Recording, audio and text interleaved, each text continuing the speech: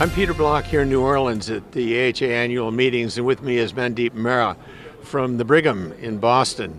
My old stamping grounds, though I was across town at the sort of competing hospital. Anyway, Mandeep and I are old friends, and the issue that you've just talked about, Mandeep, is this whole business of now circulatory assist devices. They've been a problem. The mechanics of them have always been an issue, and now we may have breakthrough technology. So tell me about the trial to start with, and then let's talk a little bit about the nuts and bolts about what this means. Sure.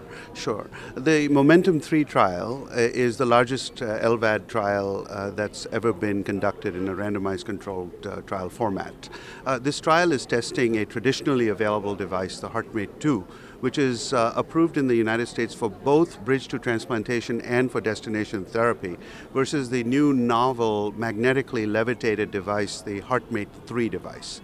The HeartMate III device is a unique device that has full magnetic levitation, so it's completely frictionless.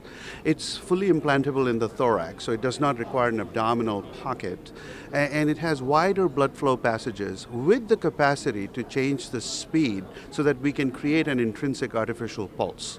The design is engineered to prevent one of the most devastating complications of left ventricular assist devices, which is pump thrombosis, essentially.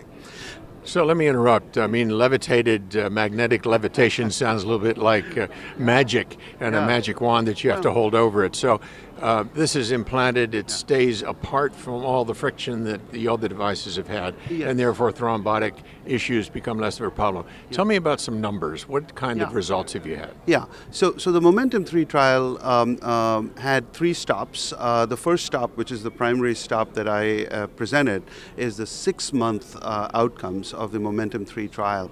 And we were able to show evidence not only of non-inferiority of the HeartMate 3 trial to study to the HeartMate II device, but also of superiority of the HeartMate 3 to the HeartMate II device. Essentially, we were able to demonstrate a survival free of disabling stroke or need for reoperation of 86% at 6 months with the HeartMate 3, which is quite a significant improvement over the 77% observed with the HeartMate II device. I mean, we're talking about a 10% difference here. Yeah. So that's the kind of differences that you get with, you mentioned earlier, a vaccine-like effect. That's really extraordinary. Well, what was extraordinary about this is that we saw absolutely no cases of pump thrombosis with this frictionless HeartMate 3 device, whereas a 10% rate of pump thrombosis with the HeartMate 2 device. And like a vaccine, elimination of a side effect is a very, very difficult thing to achieve in medicine. But in this case, we seem to have done it over the 6-month period. Okay, so I guess the question then boils down to this. What's going to happen in the future? I mean, we have all these devices that are out there, and now suddenly a new device that seems to work. What do you see happening? Yeah, so I think this device is clearly an incremental step forward in this space. As with the technology of cars, we always see newer and newer cars coming into the market. So this device is clearly one step in that sort of direction.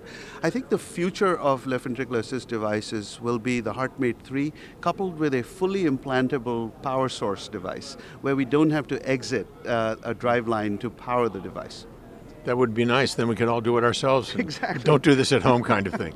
Anyway, thank you, Mandeep. That's exciting work. Thank you, Peter.